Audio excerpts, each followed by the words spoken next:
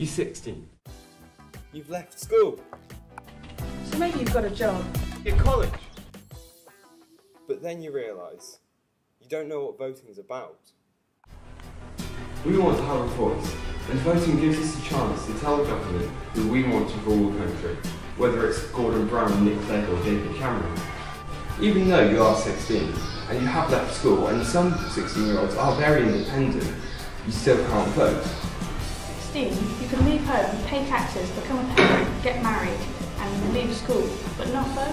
I think that it would be hard for 16-year-olds to make a decision of who to vote for, because so many politicians promise so many things yet deliver so little, because there is so much in the world that needs to be changed, yet it's very difficult for one government to do this. Different political parties promise many different things, but who can we trust?